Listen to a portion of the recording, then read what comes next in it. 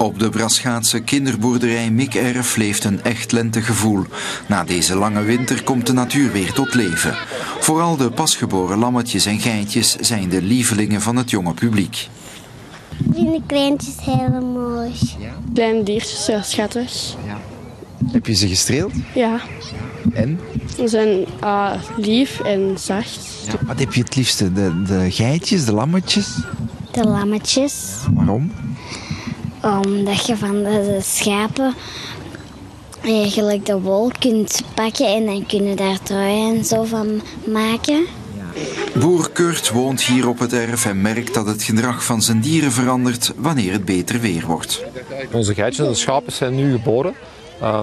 Brengt inderdaad veel meer beweging in de wei. Dat u ziet, veel kleine diertjes is meer sensatie en meer lentegevoel natuurlijk.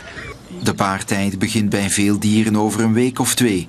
Sommige, zoals de varkens, krijgen pas vlinders in de buik als het kwik stijgt. Ik heb hier een varken in een koudere stal en als de temperatuur boven de 15 graden komt, gaat hij pas bronstig zijn. En dan is het alleen nog wachten op de zwaluwen, want eentje maakt de lente niet. De zwaluwen zijn onderweg. Wij verwachten ze binnenkort terug op onze boerderij. Dus als het beter weer wordt, begin april, dan verwacht ik de vogeltjes hier terug. Dus dan kan de lente inderdaad echt goed van start gaan. Ja.